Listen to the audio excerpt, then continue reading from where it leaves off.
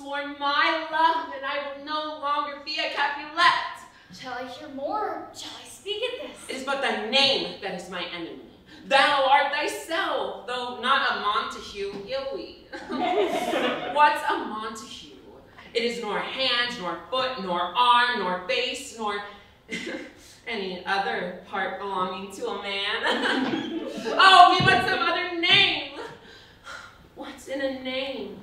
That which we call a rose, by any other name would smell as sweet. So Romeo would, if he were not Romeo called, retain that dear perfection which he owes without that title. Oh, Romeo, do off thy name, and for that name which is no part of thee, take all myself. I take thee at thy word. Ah! Say that thou love me, and henceforth I'll be new baptized. Therefore, I never will be Romeo. What man so stumbleth upon my counsel? By a name, I know not how to tell thee who I am. My name, fair saint, is hateful to myself, because it is an enemy to thee. Had I it writ, I would tear the word.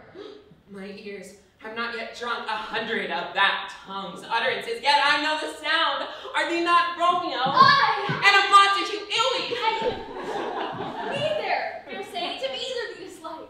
How camest thou hither? Tell me, and wherefore? The orchard walls are high and hard to climb, and this place death, considering who thou art, if my kinsman were to find thee here. With love's light wings did I approach these walls, for stony limits cannot hold love out, and love can do that dares love attempt. Therefore thy kinsmen are no stop to me. If they do find thee, they will murder thee. I have night's cloak to hide me from thine eyes, and if thou love me, let them find me here. My life were better ended by their hate than perush wanting of thy love. Oh, wow. Thou knowest that the screen of night is on my face, else would a maiden blush to paint my cheek. Dost thou love me? I know that thou wilt say aye, and I will take thee at thy word. Yet, if thou dost swearest, thou mayest prove false. Oh, Romeo, if thou dost love, pronounce it faithfully. Anything you want. Or if thou thinks that I am too easily won, I will frown and be perverse and say thee nay, so that thou wilt woo, but else not for the world. My lady, by yonder blessed moon, that silver... Oh, swear not by the moon, the inconstant moon, that monthly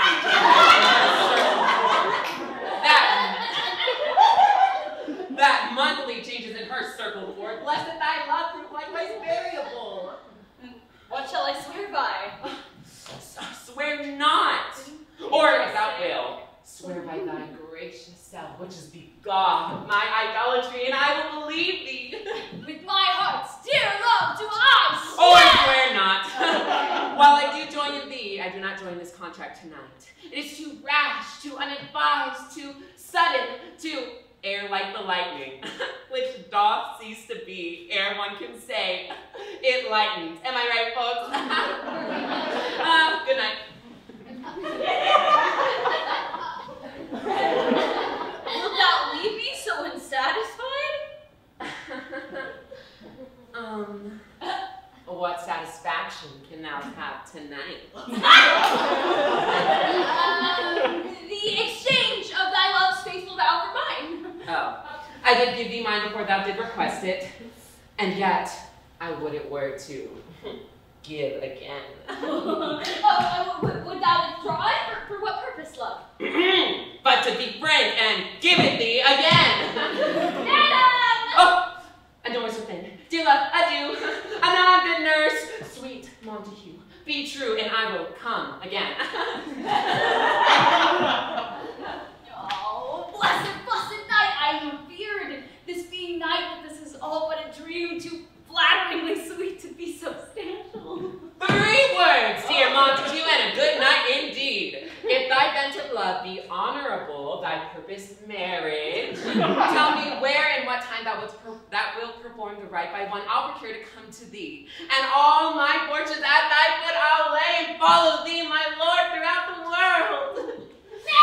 Madam! By and by I come, but if thou meanest not well, I beseech thee. Madam! By and by I come to cease thy sins and lead me to my grief. Oh, Don't thrive my soul. Why?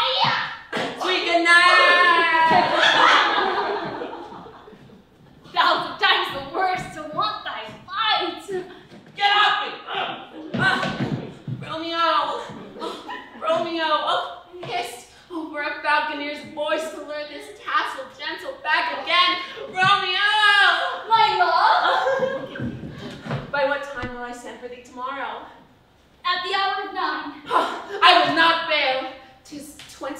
years till then.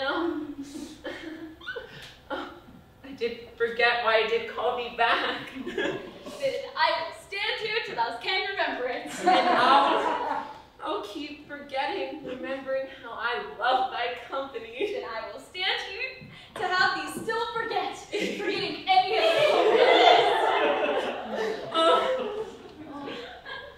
'Tis almost morning.